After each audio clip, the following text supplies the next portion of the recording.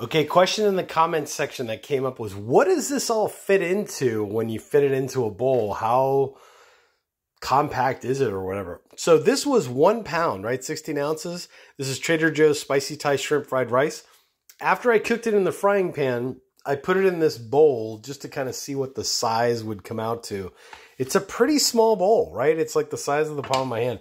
So even though it weighs close to a pound, I guess, or maybe it does weigh a pound, it's a pretty small portion, right? Like here's a spoon for comparison, you know, just to give you an idea. Like this is your average tablespoon, size spoon for comparison sizing. So volume, if that's what you want to call it, it's not a whole lot. Maybe this would, they would call this 2 portions now, but there you go. That's what it looks like.